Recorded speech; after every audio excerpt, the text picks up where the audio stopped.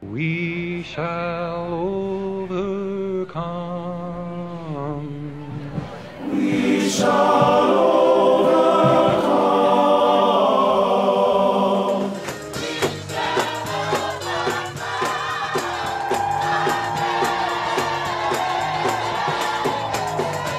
I'm here today because of all the days I had to work 3 jobs in order to pay my bills. We'll always support community efforts to better the people in the community. I'm here for all the people today who have to work to do the same. To support the community and be part of the effort. To make the world a better place. I'm here today because I have a good job and a union who supports me. It's not enough to watch out for just your members anymore. It's not enough to just to organize anymore. I think it's good to live. It's time for us to lift everybody up, all working people.